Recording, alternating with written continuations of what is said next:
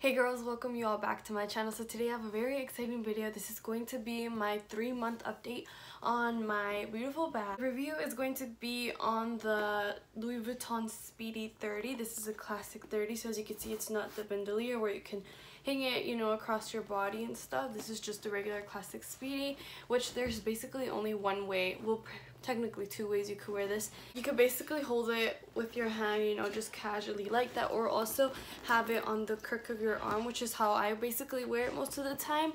But yeah, I purchased this in September and we are going on to the end of 2018. So yeah, we're gonna go ahead and see what's up with this bag and let's see how it's been wearing. So as you can see, I do have the Damir Ebene print and I have noticed a few things. So the number one thing I noticed were these little buttons right there. They have been kind of fading a little bit. I don't know if you could see, but I'll zoom in a little. So this is basically how it looks like.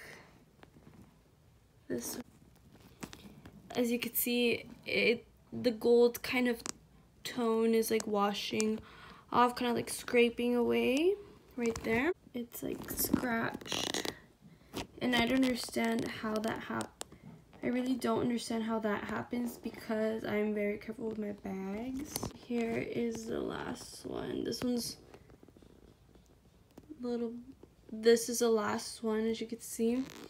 Yeah, I don't know how that happened, but yeah, that's that. Also on the handles, everything looks amazing. They look great, all of the stitching and stuff.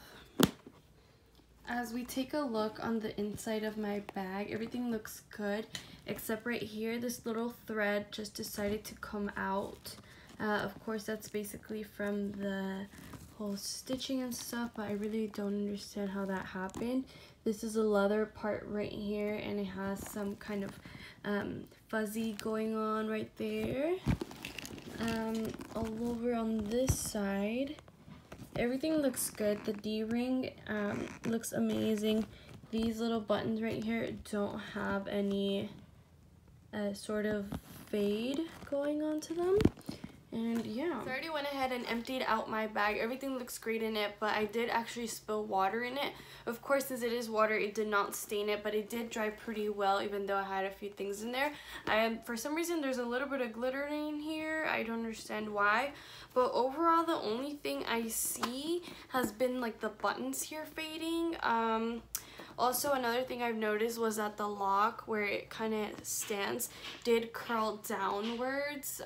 If you could see, this right here curls downwards. And also, the leather right there has been stretching a lot because of the lock and how heavy it is, like right there. That's pretty much like the only thing I've noticed with like the leather, sort of. Also, something I have noticed has been these little designs right here. The ends, like the very tip of the ends on the triangles right there, kind of do curl up a bit. Not necessarily much on these sides, but on these sides they do. So I don't understand why these are curling up right there. I just kind of actually noticed that, by the way.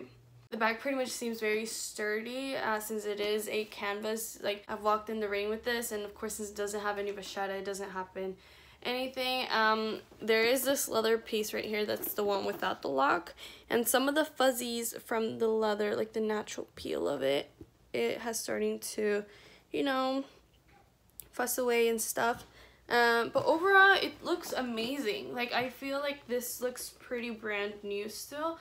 Of course, despite the whole, you know, golden buttons fading a little bit, which I am kind of sad about. The first time I noticed that, I did get kind of sad. I have been enjoying this bag a lot and I'm very, very happy with it. I have not switched out my bag ever since I got this one, which is absolutely crazy. I mean, I do reach for my crossbodies if I need to like go run an errand real quick, but to go out and stuff, I always reach for this bag and I am so in love with it. I just love this bag so much. Every time I look at it, I just think of like all the hard work I put into it in order to purchase this.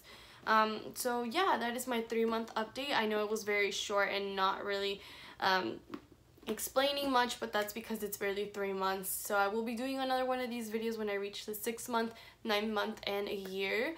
So yeah, just stay tuned with all of those videos.